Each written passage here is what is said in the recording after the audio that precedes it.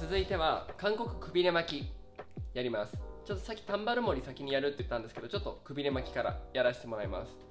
で、韓国くびれ巻きがこれ僕が勝手に呼んでるだけなので、僕がその巻き方をそう呼んでるだけなのでちょっと違うとかもあると思うんですけど、僕のそのやってる巻き方はこのヨシンモリのさっきお伝えした巻き方とベースがほとんど一緒なので、ちょっと口頭で説明しながら違うポイントとそのアイロンワークのやり方だけ簡単に説明しますのでご覧ください。で、ヨシンモリとの大きな違いはここのくびれの数ですね。ヨシンモリは2回抜いたり長さによっては3回こう外しながら巻くので、くびれのこの数が大きくなるんですけど、韓国くびれ巻きは上のパネルを眉毛と顎の位置で1回転することで、ちょっとゆったりしたカールが1つ2つカールがつく感じですね。123とはならずに12くらいのちょっと上品な感じですかね。なんかこれよりは派手じゃない感じです。そのイメージなので、巻き方ほんと一緒なので簡単にやっていきます。ヨシンモリと韓国くびれ巻きの大きな違いをご説明します。まずここ前後で分けて前を2つ、後ろは毛量が少ない方、そんなに多くないっていう方は2つ、前と一緒で2つに分けて、多いっていう方は3つ、ヨシンモリみたいな分け取り方で3つにしてください。耳の後ろで前と後ろ分けて上下に分けていきます。で、こめかみぐらいの位置でまた分け取ったら、まずこの下のパネルしっかり手ぐしを通して、またアイロンを上から当てます。またここリバース巻きです。で、この時顎の高さの位置で巻きます。ここのアイロンのこの棒の真ん中の部分が顎ぐらいの位置に来るように合わせます。そうしたら外して、そのまま毛先までスーッと抜いていきます。さっきのヨシンモリとは違ってここに一つのカールがつく感じです。さっきはもっとくるくるくるっとあったと思うんですけど、ここが一つですね。毛先はそのまま外で巻いてきて、外にそのままの流れで抜く感じですね。で、ヨシンモリとの違いは、ヨシンモリは毛先最初内巻きに入れたのでここがキュッと内に入ってるんですけど、このくびれ巻きは外にそのまま自然なカールで流れる感じの巻き方になってます。で、上は手ぐし通したらまた同じように上からアイロンを入れて、これ本当にヨシンモリと一緒で2回転巻くんですけど、眉毛の位置で巻きます。で、眉毛の位置で巻いたら外して顎の位置でまた巻きます。眉毛の高さと顎の高さで巻くってイメージですね。で、そのまま毛先はスッと外に流して、これで巻き終わりです。さっきのヨシンモリより簡単ですね。多分巻く工程が少ないので。で、顔周りは同じように外に流して巻きます。で、後ろも同じで上下に分けて眉毛の位置と顎の位置で巻いたら完成です。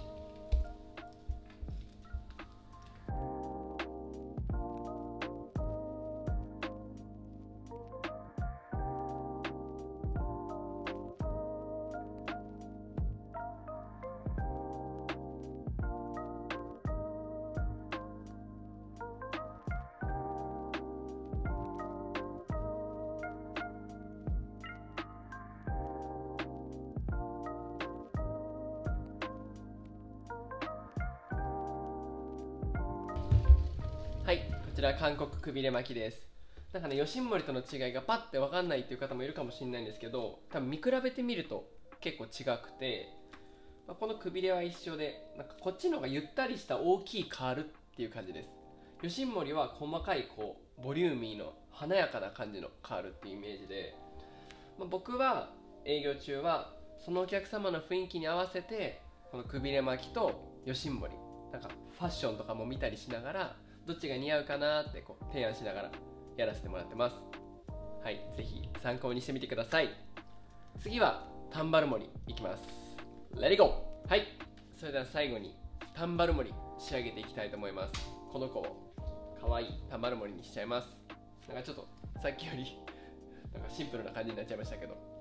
今から可愛くしていくのでぜひご覧ください。はい、ではタンバルモリ解説していきます。今回短いのでちょっとオイルなしでそのまま巻いていきます。まず耳の後ろでこう前後に分けます。ちょうどこの束の半分ぐらい、半分よりちょっとやや上、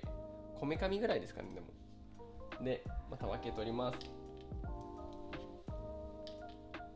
そしたら基本的にはタンバルモリってこうふわっと広がる裾広がりのボブなので、まずは内巻きなんですけど、普通の内巻きだったらこうくるくるってやってこれで終わりだと思うんですけど、タンバルモリちょっと違って内巻きくるくるって1回転ぐらい巻いたらそのままアイロンを立てるんですね。で前に向かって毛先が入るように巻きます。ここが普通のワンカールと違って横見るとアルファベットで言うと J です。上は下で巻くよりちょっとステムを上げます。ステムっていうのはこの高さですね。前から見た時に下で巻いてたものをちょっと持ち上げて、まあ45度くらいかな。ここの面に対して床に対して45度ぐらい、こういう角度で巻きます。また内巻きして前に向けてスッと抜きます。そうするとこういうカールになります。そうしたらそのまま次後ろ巻いていくんですけど、後ろは前に抜かないです。内巻きするだけです。でこのウィッグちょっと短いので巻ける範囲で巻いちゃうんですけど、内巻きくるくるっとやってきれいにこのラインを揃えていきますね。よいし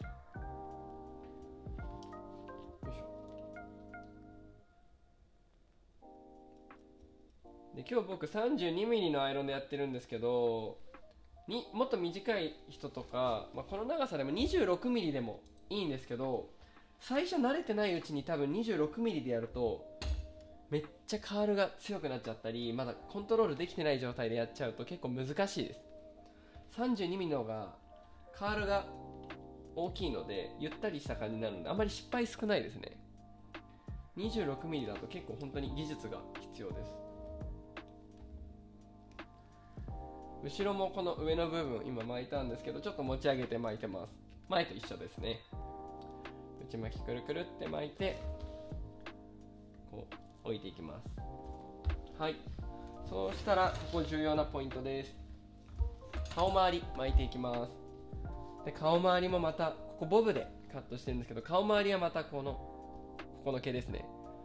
ここはなんか先ほど説明した吉森とかの顔周りに比べるとやや短めに作ってます。今この長さが短いので、これ長すぎちゃうとあんまりメリハリなくなっちゃうので、ここの毛またぜひここはカットで美容師さんに作ってもらってください。オーダーとしてはこの目尻からリップラインにかけて流れるように顔周りを切ってほしいといえばこの長さにはなりますね。ここは前に引き出したら45度ですね。またこのアイロンもハの字にして前に引き出してハの字にして上からアイロンを当てて外に流すっていうイメージです。こう入れて流すっていうイメージですね。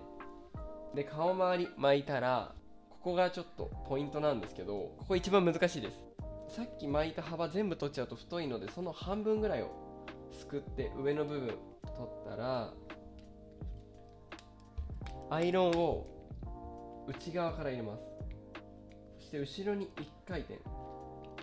巻いてスッと抜いていきます。もう一回やります。下からアイロンを当ててあげて後ろにくるっと1回転アイロン立てたまま巻きます。それでスッと抜いてあげる感じですね。ここにカールをつける感じ。そうするとここから綺麗にこうつながってくるので、こうくびれるイメージで巻いていきます。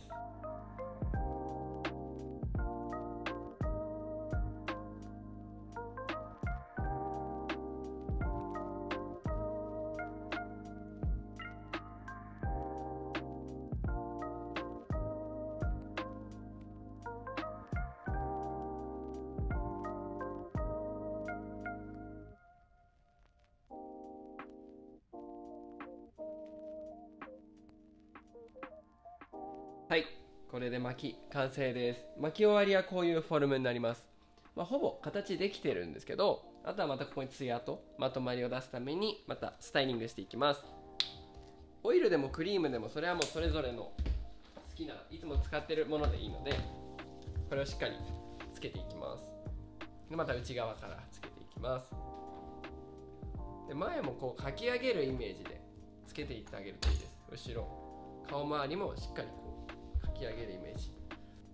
僕はこうやってかき上げるイメージでつけてます。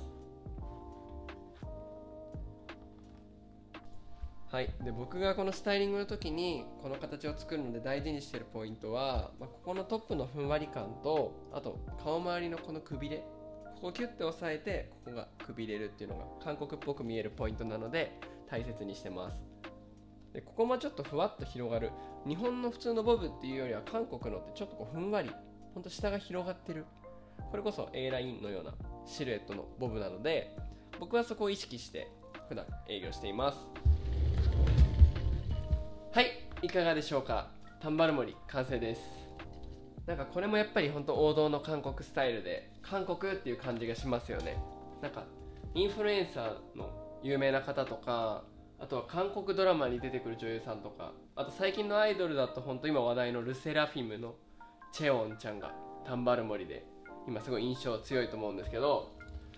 僕が大事にしてるポイントは、タンバルモリはやっぱりこのくびれ感とこの A ラインのシルエットの2つです。やっぱ日本のボブよりも韓国のボブの方がボリュームがあってふんわりして、ここがちょっと広がってるイメージですね。あとここのくびれ感、このフェイスラインに沿うこのくびれがタンバルモリの僕が大事にしているポイントです。このスタイルも結構万人受けするスタイルだし、なんか思いっきりバッサリイメージチェンジしたいとか、短い髪でも韓国っぽくしたいっていう方は本当におすすめのスタイルなので、こちらもぜひキャプチャーで体験してみてください。この動画がいいねと思ったらグッドボタンとチャンネル登録よろしくお願いします。ではバイバイ、アンニョン。